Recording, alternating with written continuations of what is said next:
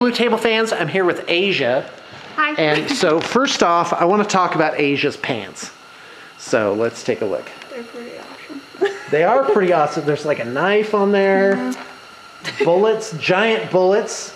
Like in real life, those would be like helicopter gunship bullets.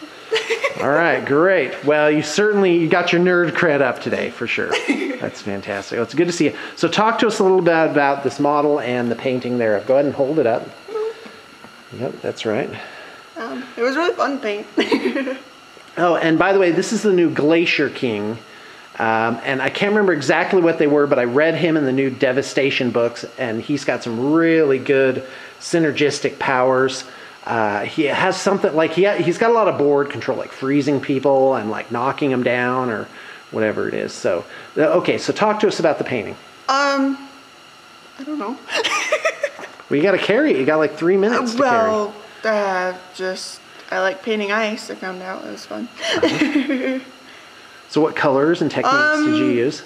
A lot of dry brushing with blues and purples.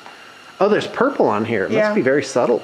Yes. That's good. That tongue is very convincing. I love that. It's really fantastic. Just matching it to the other part of the set.